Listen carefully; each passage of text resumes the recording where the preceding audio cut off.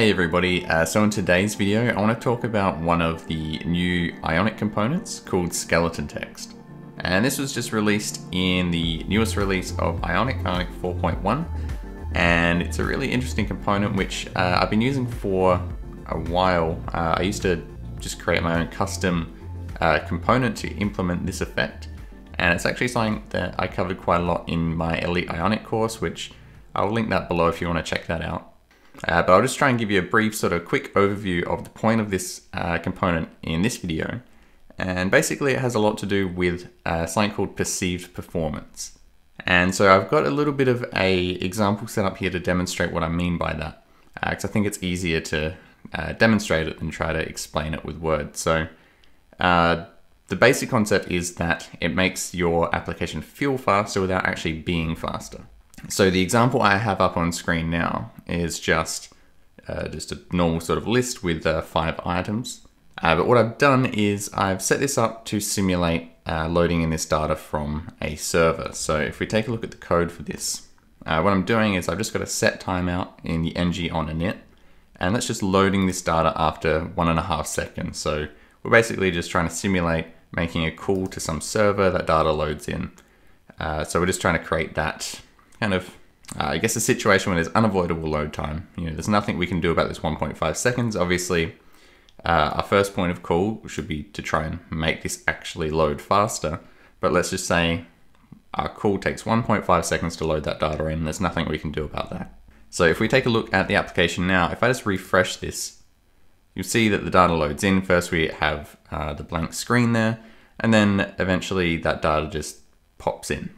Now this isn't the ideal situation because it kind of might leave you wondering, especially when you load this, it's just a blank screen and there's kind of that initial sort of feeling of confusion perhaps, or concern in your mind. You're like, is this application doing anything? Like, what's going on? Why is it blank?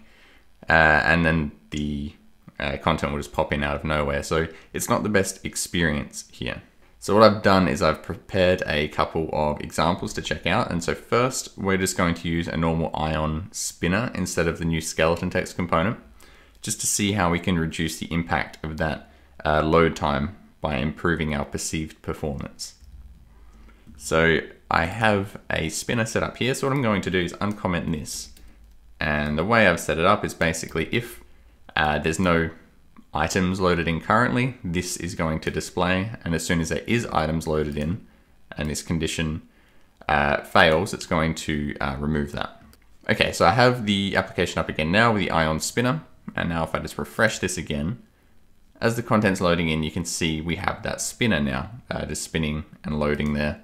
And so this is better than the last situation. It's still not perfect, but when we're loading data, we can see something's happening just by that spinner being there. If I open this application, I know something's happening and I've got to wait for something to load. And so rather than perhaps assuming that the application's frozen or something's not working right, I can see something's loading in, and, you know, something's going to pop up soon.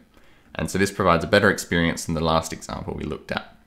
But what I think is the best option here is to use the skeleton text component. And now that IONIC just provides this by default, it's really easy to do.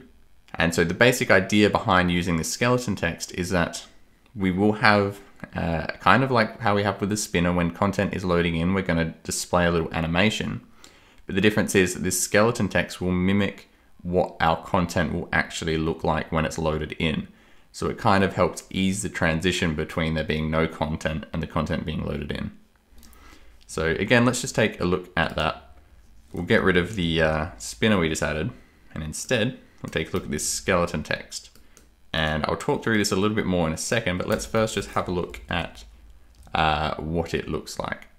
Okay, so if I refresh the application now, you can see the skeleton text popping in there, and if you probably would be familiar with this skeleton text style, Facebook, for example, uses it for their news feed. And so we're just mimicking the content that will eventually be loaded in with this just fake animated bars essentially. And by using this, the second we load the application, there's something happening on the screen and it feels like content is being pulled in, even though this has nothing to do with the content that's getting pulled in from the server. It feels like, you know, we're making progress, things are loading in, And when it does transition to the actual content being loaded, there's no big change or popping in of content.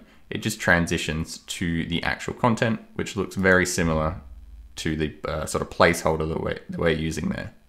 And so implementing this is actually quite easy now. As I mentioned in my Elite Ionic course, we have been just creating this component ourselves where we implement this animation, which is still a good exercise in itself to sort of build something like this on your own. But with the Ion skeleton text component now, literally all we need to do is just drop this into our page here.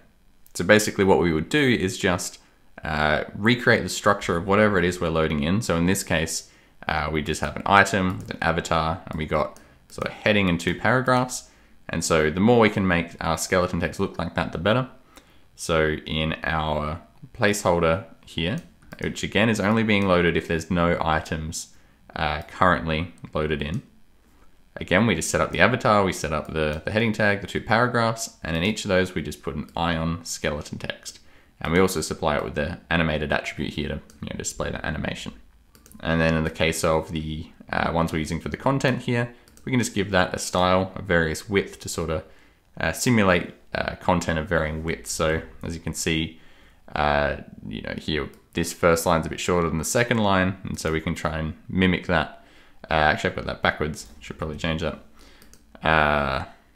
We'll change that to 60 and that to 80.